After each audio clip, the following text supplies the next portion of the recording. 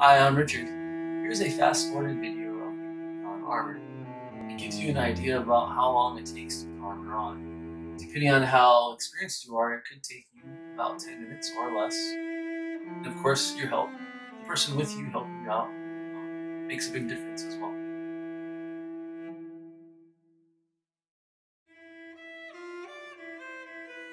So as you can see, I moved the camera here, and I didn't mean to do that. I was just focused on putting the armor on.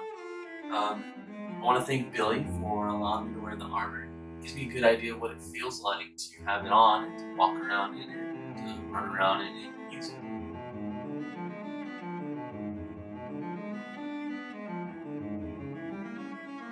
it. So what does it feel like to wear armor? It feels like you're wearing a bag of sand on you because the weight is distributed to your shoulders and belt. It's as though it's right here. You can feel it pull down on you slightly. It's not a huge weight, but I'd say maybe like you're carrying around a bag of sand, maybe a bag of rice, something to that effect.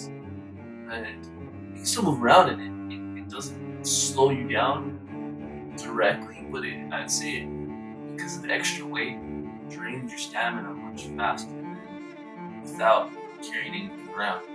So you can still run, you can still walk, you can still kick, punch, stretch out, move around, but you may be more conservative in movements because you don't want to tire out.